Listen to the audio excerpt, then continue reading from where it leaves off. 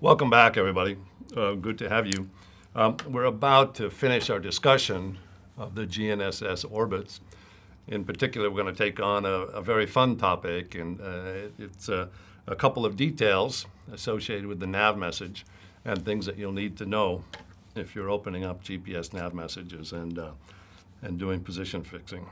This view graph shows the so-called anomalies, which is ancient language equivalent to angles. And in fact, there are 3 anomalies of interest to GPS and which you must use to process the data.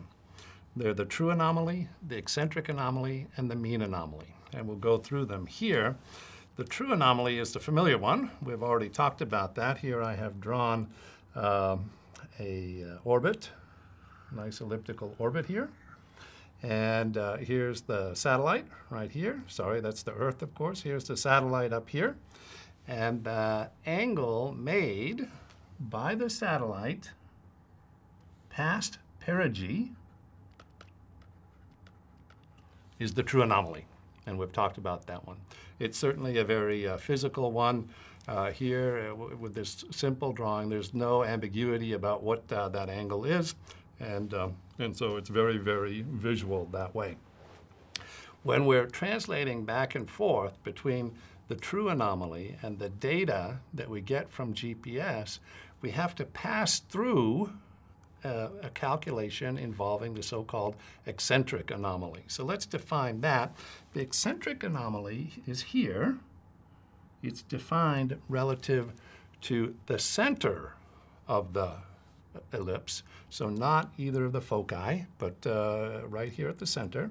And recall that the distance from either of the far edges of the ellipse into the center is the semi-major axis. So we're right here in the center. And to define this angle, we take and we project a line up from the semi-major axis through the satellite to strike this circle, which just barely encloses the ellipse. So the circle has a radius equal to A, R equal A. And with that radius, we can just barely enclose the orbital ellipse inside there. And so if we draw this line perpendicular to the semi-major axis, punch through the satellite, and continue until we reach that enclosing circle, we can now define a vector from the center of the system up to that point, so defined, and the angle made by that vector and perigee is equal to capital E, or the eccentric anomaly. So the true anomaly is the easiest one to visualize. The eccentric anomaly is getting a little bit more abstract, but we can still draw it. The mean anomaly is very difficult to even draw. We have to think about it a different way. And that definition appears over here on the left-hand side of the view graph. And recall that the period of a satellite going around its orbit, given by Kepler, is given by this first expression here. So capital T is equal to 2 pi times a to the 3/2 divided by the square root of mu. That's the orbital period. Sometimes this has a little bit more fancified of a symbol, this fancy P. But if we have that orbital period, we're well on our way to defining the mean anomaly. So consider then that it takes capital T to go all the way around. That means that the average speed, the average angular speed of the satellite as it goes around that orbit is 2 pi radians, that's the complete trip around, divided by that capital T. And here we have a neat expression for that as a function of mu and the semi-major axis cubed, and so that expression is shown right here.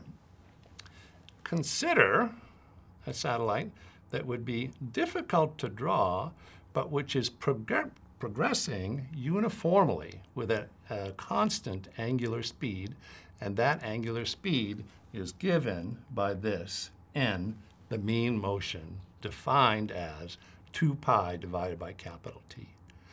And if we then think about the angle that that satellite is making, then it would be equal to capital M, that's the mean anomaly, times whatever mean anomaly it started at, plus this mean motion times the lapse time. So that's quite a bit abstract, not so easy to draw here, but the thing I invite you to do is hang on to this notion that this abstracted satellite is proceeding with the average speed, the mean motion required to get all the way around the orbit in the orbital period.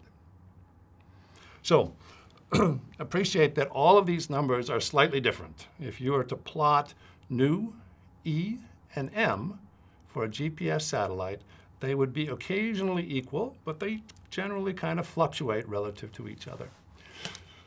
There's one exception, and that is if the eccentricity is equal to 0.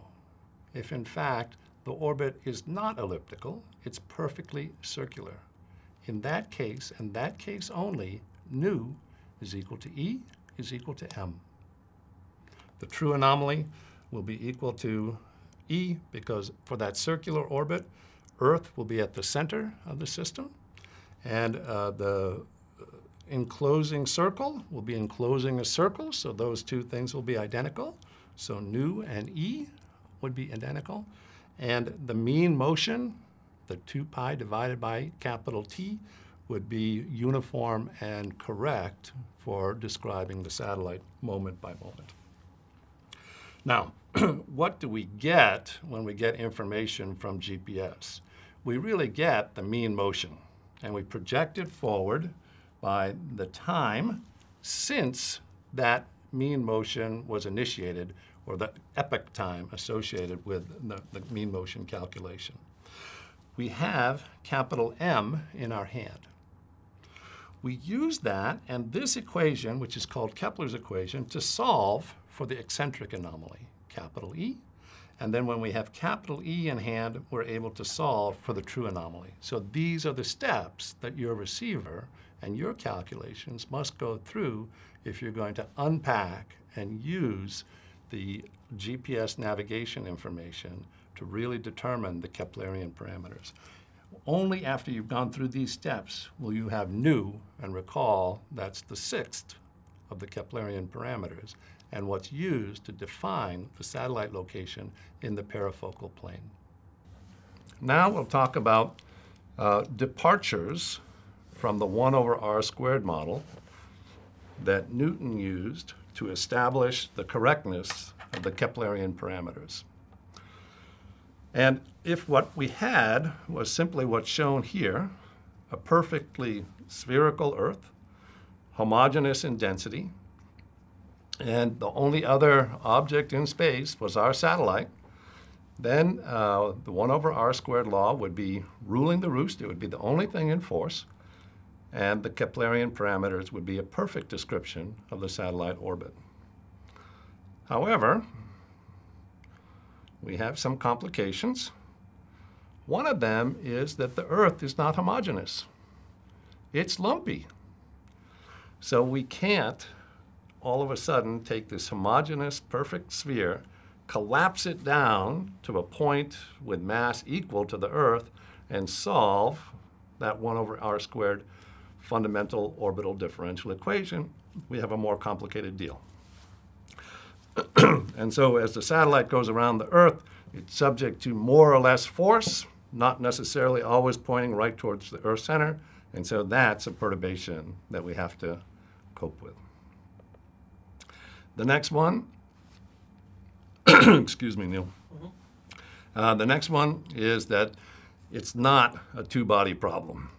We had this wish, we established it early on, that it was only the Earth and the satellite, but here we have the sun in the lower left and the moon in the upper right, and they too influence the motion of the satellite. Recall that when we first wrote the gravitational impact on a satellite, we wrote it as if there were capital J bodies in the system. And so it's certainly easy to go ahead and imagine how to expand the processing to account for the moon and the sun. But you do need to know exactly where the moon and the sun are relative to the Earth to go ahead and do those corrections. So that we call third bodies. If the satellite were closer to the Earth, then we would also have a slowing force due to the, I shouldn't call it a slowing force, a dissipative effect due to the atmospheric drag. As a satellite goes through the Earth's atmosphere, if we were, let's say, in low Earth orbit, then we would have a force in opposition to the direction of the satellite. Let's say the satellite is going this way, as shown in the orbit, and then the impact of blue would be to have a force in the opposite direction. And we call that atmospheric drag. We put it here for this GPS case, mostly academically, because the GPS satellites are way up in medium Earth orbit, and there's very little effect from atmospheric drag. The important ones are higher order gravity, the lumpy Earth, the third body effects from the moon and the sun, and the next one that plays a small role is the solar radiation pressure. So the photons from the sun strike the spacecraft and tend to push it out in this direction, away from the sun. And so that's a small force. By the way, this elegant illustration was created by Tyler Reed. He's a graduate student here at Stanford University working in this area, so I thank him for this nice picture. The impact of all this is that when you look at the ephemeris parameters in the GPS nav message, you find the ones that you expect: semi-major axis, eccentricity, inclination, longitude of the ascending node, argument of perigee, mean anomaly, all these things that we've talked about. We know that we have to process this to get the true anomaly, but we've talked about how to do that. However, here are contained the results and the compensation for these higher order forces that we just saw in Tyler's diagram. We may have a mean motion that we would think would be correct for a satellite in this orbit, but we have to have a small correction on that to take care of some of those perturbations. Here is inclination. Recall that gives the angle of the orbital plane relative to the equatorial plane, but see there that we're including a first derivative for it.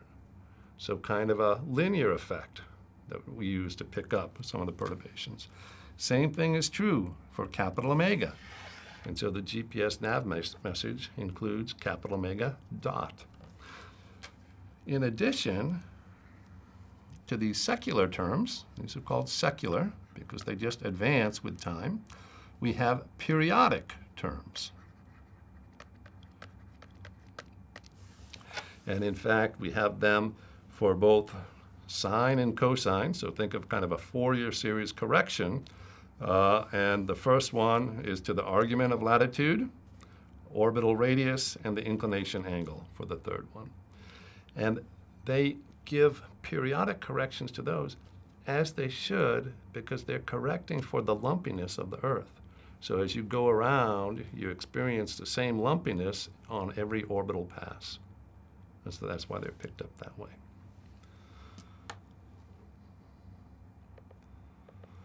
When we come back, we'll switch gears, stop talking about the orbits, and start to talk more deeply about the GNSS signals.